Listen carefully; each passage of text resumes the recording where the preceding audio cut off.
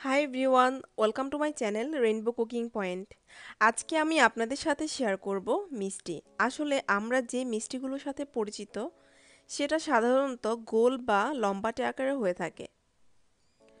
আজকে আমি যে মিষ্টিটা তৈরি করব সেটা রেগুলার মিষ্টির ফিউশন স্যান্ডউইচ মিষ্টি। এটা দেখতে একদম স্যান্ডউইচের মতো আর খেতেও কিন্তু অসাধারণ। আপনারা বাসায় তৈরি না করলে কিন্তু এটার প্রপার টেস্ট বুঝবেন না। যে কোনো অকেশন বা মেহমানদের সামনে অনায়াসে এই মিষ্টিটা সার্ভ করতে পারবেন।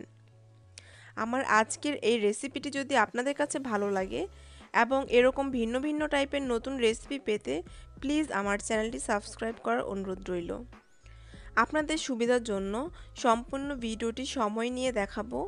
আশা করি শেষ পর্যন্ত সাথে থাকবেন।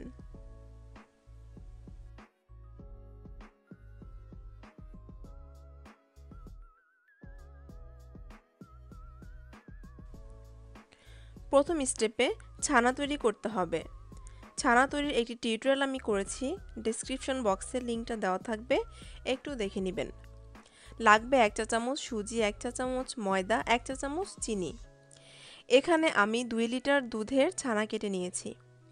এখন এই ছানার 3 ভাগের 1 ভাগ আলাদা করে রেখে দিব।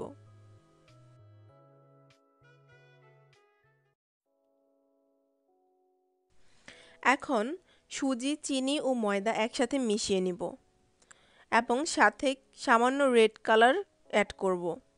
এটা টোটালি অপশনাল, আপনাদের কাছে ভালো না লাগলে দরকার নেই। এরপর ছানাটাকে সব কিছুর সাথে খুব ভালো মতো মিশিয়ে মথে নিব।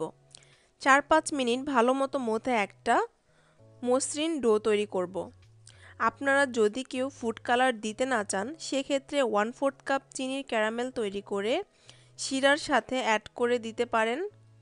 সেটার কালারটাও কিন্তু অনেক সুন্দর হয়। আরেকটা কথা, ছানা কিন্তু হাত দিয়ে ডলে ডলে মিশানো যাবে না। খুবই হালকা স্মুথ হাতে ছানাটাকে মসৃণ করতে হবে। আর আপনারা যদি ফুড কালার ইউজ করেন সেই ক্ষেত্রে খেয়াল রাখবেন কালার যেন কোথাও জমাট না থাকে। ডোটা হয়ে গেছে। এখন আমি ডোটাকে 3টা সমান ভাগ করে নিব।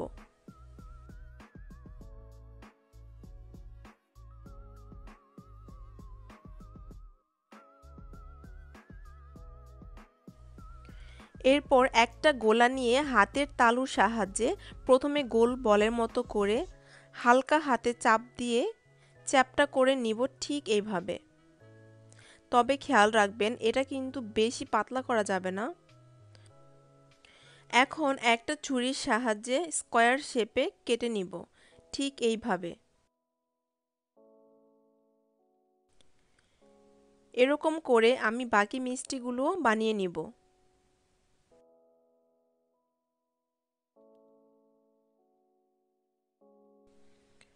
মিষ্টিগুলো বানানো শেষ। আপনারা চাইলে সাইডের ক্রাকগুলো আঙ্গুলের সাহায্যে চেপে সমান করে দিতে পারেন।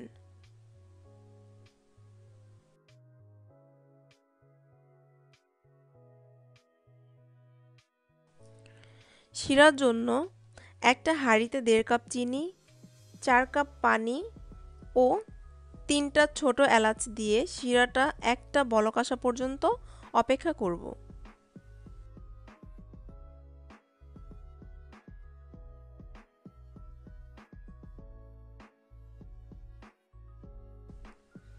শিরাটা ফুটতে শুরু করেছে।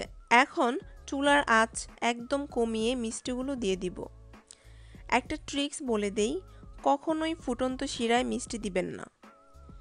এতে করে বেশিরভাগ সময় ছানাটা ভেঙে যায়।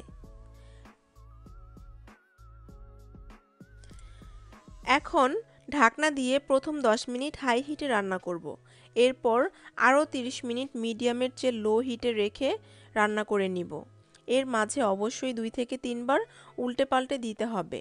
ফিরে আসছি মিষ্টিটা সম্পূর্ণ হয়ে যাওয়ার পর।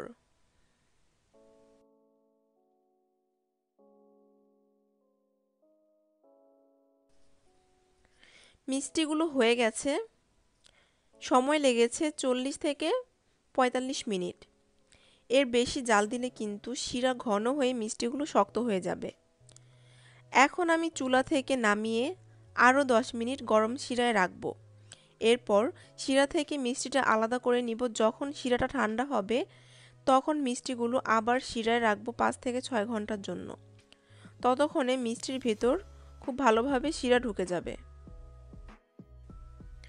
মিষ্টিগুলো শিরায় ভিজতে থাকুক, ততক্ষণে ভিতরের ফিলিংটা তৈরি করব। এজন্য একটা ননস্টিক প্যানে 1 টেবিল চামচ ঘি দিব।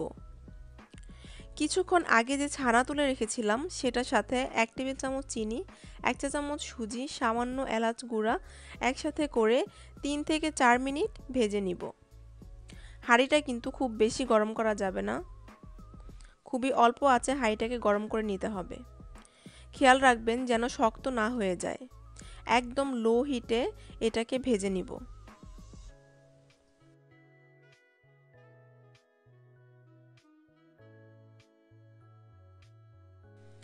যখন 3 মিনিট হয়ে যাবে এ পর্যায়ে এর মধ্যে 1 টেবিল চামচ গুঁড়া দুধ অ্যাড করব। গুঁড়া দুধটা অপশনাল, না দিলেও কোনো সমস্যা নেই।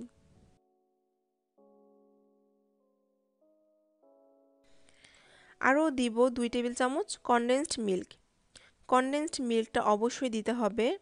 কনডেন্সড মিল্কটায় ছানাটাকে স্টিকি করবে। এখন এটা ভালো মতো মিশিয়ে আরও 1 মিনিট রান্না করব। এরপর ঠান্ডা হওয়া পর্যন্ত অপেক্ষা করব।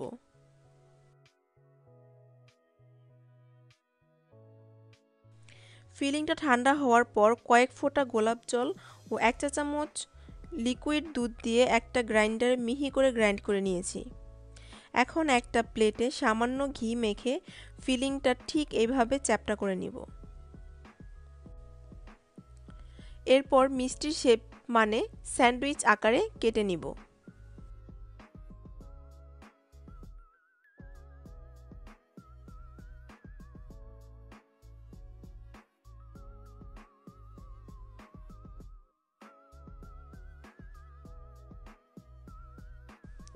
ছয় ঘন্টা পর আমি মিষ্টিগুলো শিরা থেকে তুলে শিরাটা ঝরিয়ে নিয়েছি এবং স্যান্ডউইচের শেপ করে কেটে নিয়েছি।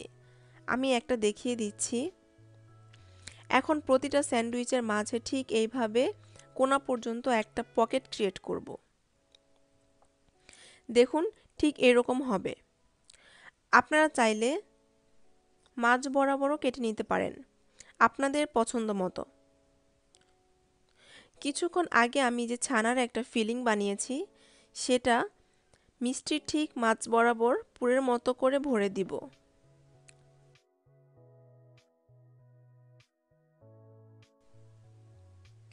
পুরটাকে শেপ অনুযায়ী কোণাকুনি ভরে দিতে হবে। একটু হালকা হাতে আঙ্গুল দিয়ে চাপ দিয়ে দিবেন যেন ফিলিংটা ভিতর পর্যন্ত ঢুকে।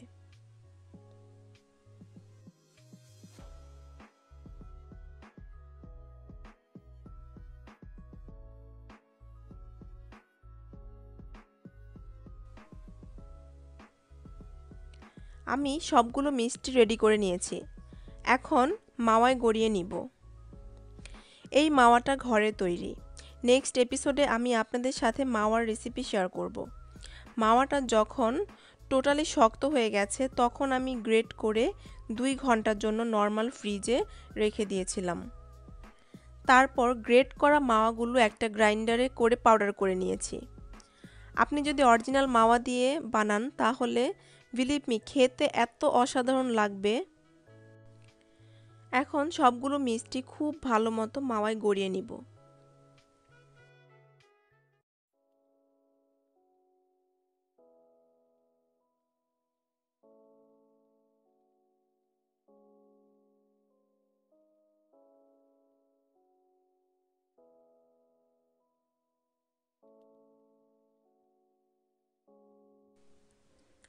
তৈরি হয়ে গেল আমার খুবই পছন্দের স্যান্ডউইচ মিষ্টি। আমি একটু কেটে দেখাচ্ছি। এটা খেতে কতটা ইয়াম্মি হয়েছে আপনারা তৈরি করে না খেলে বুঝবেন না। দেখুন মিষ্টির ভিতরটা কত সুন্দরভাবে সফট হয়েছে এবং ভিতর পর্যন্ত শিরাটা ঢুকেছে।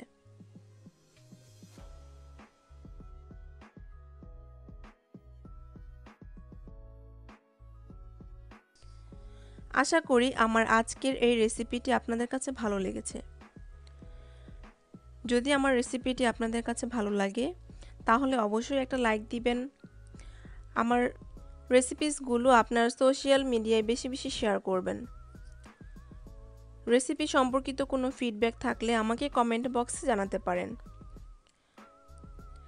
এবং প্লিজ আমার চ্যানেলটি সাবস্ক্রাইব করে আমাকে সাপোর্ট করার অনুরোধ রইল। অনেক বেশি ভালো থাকবেন, আমার জন্য দোয়া করবেন।